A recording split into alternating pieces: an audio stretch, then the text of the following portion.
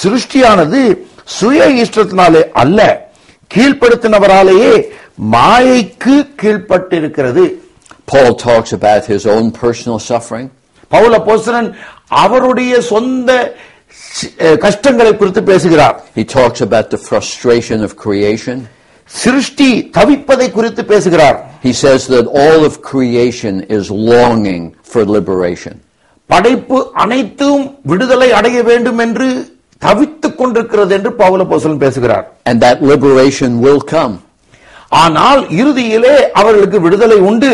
Because Jesus suffered and died and rose again.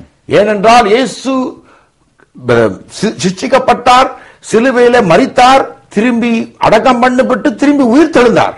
So for those who argue that there is healing in the atonement and all that you have to do is claim it, really ignore the plain teaching of the scripture.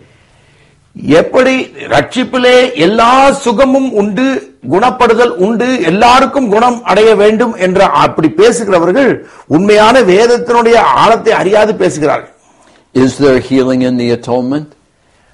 ரட்சிப்பிலே நமக்கு சுகம் அளித்தல் உண்டா? Well, yes. The potential for healing is there.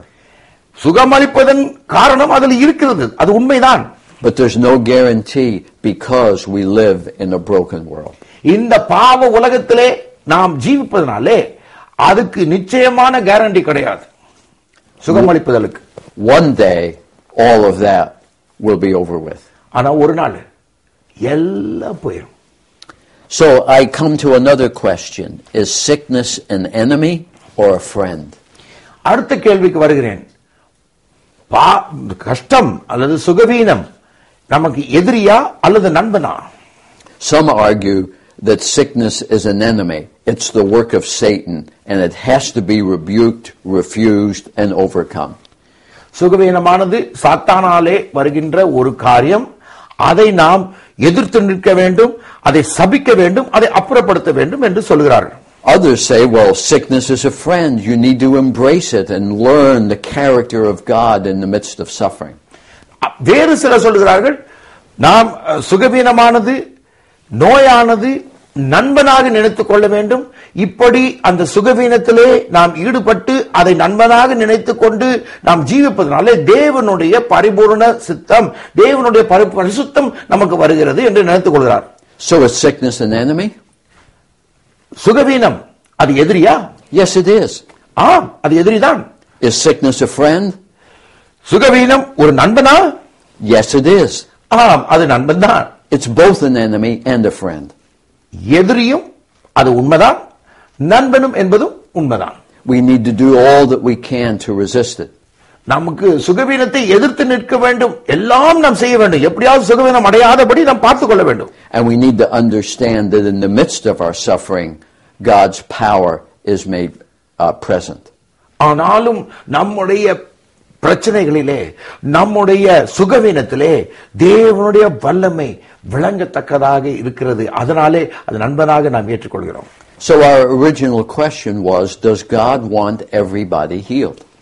நம்முடைய முதல் கேள்வி என்னவென்றால், கேட்ட கேள்வி, கர்த்தர் எல்லாருக்கும் சுகமளிக்க வேண்டும் விரும்புகிறாரா? So let's turn to the life of Jesus, Matthew chapter 8. மத்தேயு 8ஆம் அதிகாரத்துக்கு போவோம். இயேசு கிறிஸ்துவின் வாழ்க்கையை குறித்து பார்ப்போம். In the Gospel of Matthew, there's a lot of illustrations of Jesus healing. இயேசு கிறிஸ்து பல இடங்களிலே சுகமளிப்பை குறித்து பேசுகிறார். அது பார்க்கின்றோம். இயேசு சுகமளித்ததை குறித்து பார்க்கின்றோம். In Matthew 8:2 we read, a man with leprosy came and knelt before him and said, Lord, if you are willing, you can make me clean. மத்தேயு 8ஆம் அதிகாரம் 2ஆம் வசனம். அப்பொழுது குஷ்டரோகி ஒருவன் வந்து அவரை பணிந்து, ஆண்டவரே, உமக்கு சித்தமானால் என்னை சுத்தமாக்க உம்மால் ஆகும் என்றான். On the surface it appears that all who came were healed. இங்கு பார்ப்பீர்கள் என்றால் வந்தவர்கள் அனைவரும் சுத்தமாக்கப்பட்டார்கள், குணமாக்கப்பட்டார்கள் என்று பார்க்கின்றோம். That anyone with any disease at any time who came to Jesus was healed. யார் என்றாலும், எந்த நோயாயிருந்தாலும், எந்த நேரமாயிருந்தாலும் சுகமளிக்கப்பட்டார்கள் என்று நாம் பார்க்கின்றோம். But actually that was not true. ஆனால் அது உண்மை இல்லை பாருங்க. Not everybody was healed. எல்லாரும் சுகமளிக்கப்படல. In John chapter 5, யோவான் 5ஆம் அதிகாரம் We read this. இதை வாசிக்கின்றோம். Now sometime later Jesus went up to Jerusalem for a feast of the Jews. Now there is in Jerusalem near the sheep gate a pool which in Aramaic is called Bethsaida, and which is surrounded by 5 colored colonnades. Here a great number of disabled people used to lie, the blind, the lame, the paralyzed. One who had been there for 38 years. When Jesus saw him lying there and learned he had been in the condition for a long time, he asked him, "Do you want to get well?" யோவான் 5ஆம் அதிகாரம் 1 முதல் 6 வசனங்களை வாசிக்கின்றேன். இவர்களுக்கு பின்பு யூதருடைய பண்டிகை ஒன்று வந்தது. அப்பொழுது இயேசு கிறிஸ்து எருசலேமுக்கு போனார். எபிரேய பாஷையிலே பெதஸ்தா எனப்பட்ட ஒரு குளம் எருசலேமிலே ஆட்டு வாசலுக்கு அருகே இருக்கிறது. அதற்கு 5 மண்டபங்கள் உண்டு. அவைகளிலே குருடர், சப்பானிகள், சூம்பின உறுப்புடையவர்கள் முதலான வியாதிக்காரர்கள் அநேகர் படுத்திருந்து தண்ணீர் எப்பொழுது கலங்கும் என்று காத்துக் கொண்டிருப்பார்கள். ஏனெனில் சில சமயங்களில் தேவதூதன் ஒருவன் வந்து அந்த குளத்தை இறங்கி தண்ணீரை கலக்குவான். தண்ணீர் கலங்கின பின்பு யார் முந்தி அதில் இறங்குறானோ அவன் எப்பேற்பட்ட வியாதியஸ்தானோ சுஸ்தமாவான். 38 வருஷமாய் வியாதி கொண்டிருந்த ஒரு மனுஷன் அங்கே இருந்தான். படுத்திருக்கிற அவனை கண்டு அவன் வெகு காலமாய் வியாதியஸ்தன் என்று அறிந்து அவனை நோக்கி, சுஸ்தமாக வேண்டும் என்று விரும்புகிறாயா என்று கேட்டார். There were many who were laying there who needed healed, but only one man was healed. அங்கு பல பேர் இருக்கிறார்கள், குணமடைய வேண்டும் காத்திருக்கிறார்கள், பல ஆண்டுகளாக காத்திருக்கிறார். ஆனால் ஒரே ஒரு மனிதர் தான் இயேசு கிறிஸ்து சுகமளிக்கிறார். You would think that Jesus would have healed everybody. அங்க இருந்து படுத்திருக்கிறவர்கள் எல்லாம் ஒரு வார்த்தை சொல்லியிருந்தா குணமாயிருக்கலாம்ல எல்லாரும். But he only healed one out of a great number. அங்க இருந்த பல பேர்ல ஒருவனை தான் தெரிந்து கொண்டு அவனை சுஸ்தமளிக்கிறார் இயேசு கிறிஸ்து. So even in the ministry of Jesus, not everybody got healed. எல்லாரும் இயேசு கிறிஸ்து குணமளிக்கவில்லை, எல்லாருக்கும் இயேசு கிறிஸ்து குணமளிக்கவில்லை. The same is true of the life of Paul. Pavul அப்போஸ்தலனுடைய வாழ்க்கையிலே இது உண்மைதான். In 1 Timothy chapter 5, 1 தீமோத்தேயு 5ஆம் அதிகாரம் and verse number 7. 7ஆம் வசனம், Excuse me, verse 23. 23ஆம் வசனம். He tells Timothy, தீமோத்தேயுவிடம் பவுல் அப்போஸ்தலன் சொல்கிறார், "Stop drinking only water and use a little wine because of your stomach and frequent illnesses." 1 தீமோத்தேயு 5ஆம் அதிகாரம் 23ஆம் வசனம், நீ இனிமேல் தண்ணீர் மாத்திரம் குடியாமல் உன் வயிற்றிற்காகவும் உனக்கு அடிக்கடி நேர்கிற பலவீனங்களுக்காகவும் கொஞ்சம் திராட்சரசம் கூட்டிக்கொள் என்று சொல்கிறார். We know Paul had the power to heal. Pavul அப்போஸ்தலனுக்கு சுகமளிப்பும் வரம் இருந்தது என்று நிச்சயமாக தெரியும் நமக்கு. Last time we read that they brought all kinds of people with all kinds of diseases and he healed them. எல்லா ஜனங்களையும் பலவித வியாதிகளுடைய மக்களையும் அவரிடத்திலே கொண்டு வந்தார்கள், அவர் சுஸ்தமாக்கினார் என்று பார்க்கின்றோம். So why didn't he just heal Timothy? ஏன் தீமோத்தேயுக்கு சுகமளிக்க கூடாது?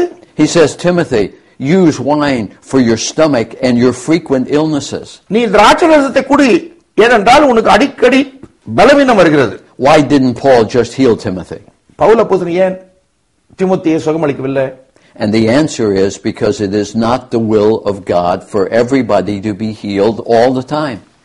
என்னவென்றால் எல்லாரும் எல்லா நேரத்திலும் குணப்படுத்தப்பட வேண்டும், சுகமளிப்பு பெற வேண்டும் என்பது தேவனுடைய சித்தமாய் இல்லை. Also in 2 Timothy chapter 4 verse 20.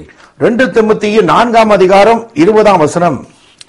It says, Erastus stayed in Corinth, and I left Trophimus sick in Miletus.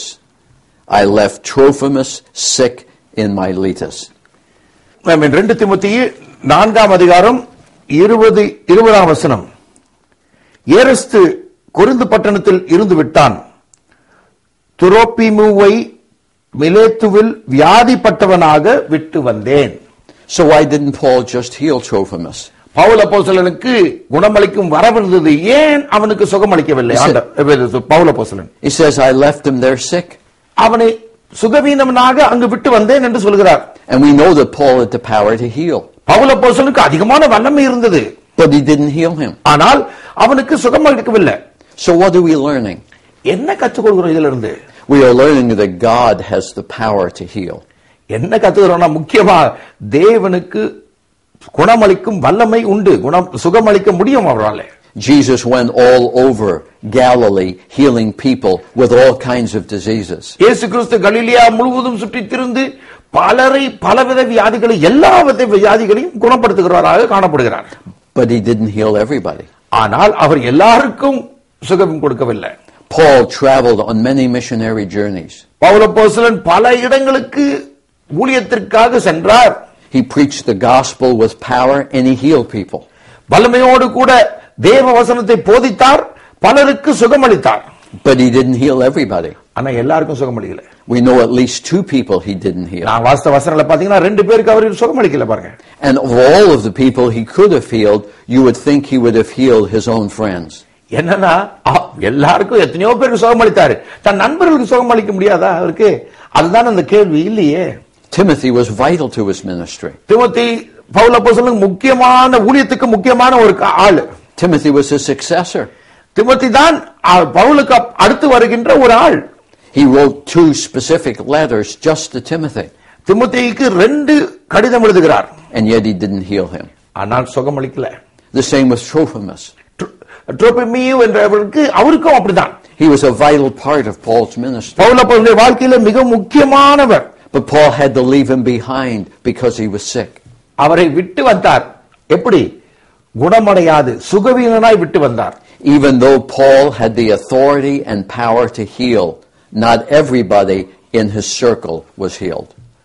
Pavul அப்போஸ்தலனுக்கு வல்லமை இருந்தது, பலரை சொஸ்தப்படுத்தினார், குணப்படுத்தினார். ஆனால் தன்னுடைய நண்பர்களாகிய த்ரோபிமையும் தீமோத்தேயும் அவர் குணப்படுத்தல. So let's review. இதை நான் திரும்பி பார்ப்போம். Here's the question.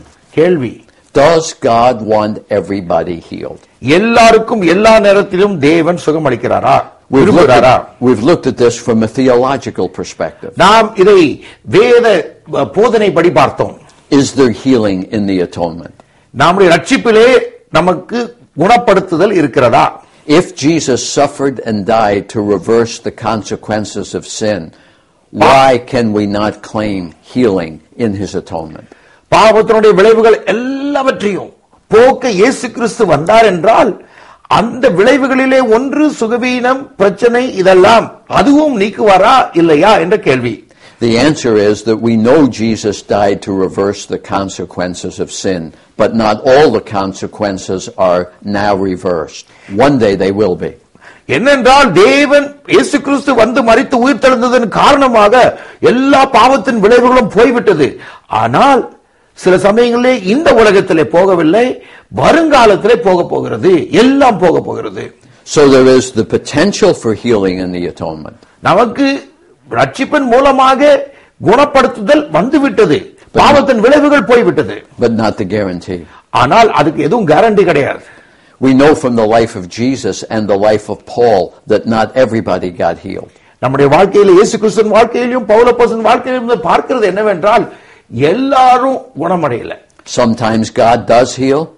சில சமயங்களில் கர்த்தர் குணமளிக்கிறார். Sometimes he does not. சில சமயத்தில் இயேசு கிறிஸ்து குணமளிக்கவில்லை.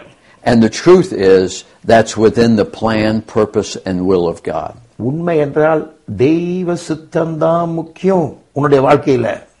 Now the hope is that one day the sufferings of this life will not be compared to the glory that will be revealed in us. இந்த காலத்திலே நாம் படுகின்ற பாடுகள் வருங்காலத்தின் மேன்மைக்கு ஒப்பிடவே முடியாது.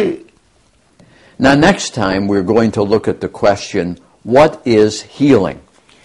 நாம் அடுத்த முறை பார்க்க போகிறது குணமாக்கப்படுதல், சுகமாக்கப்படுதல் என்றால் என்ன என்று பார்க்க போகிறோம். And actually there's much in the Bible about the subject of healing. வேதத்திலே பல பாகங்களிலே குணமாக்குதலை பற்றி, சுகமளித்தலை பற்றி பேசப்படுகிறது. So next time the question, what is healing? அடுத்த முறை நாம் பார்ப்பது குணமடைதல் என்றால் என்ன என்று பார்க்க போகிறோம்.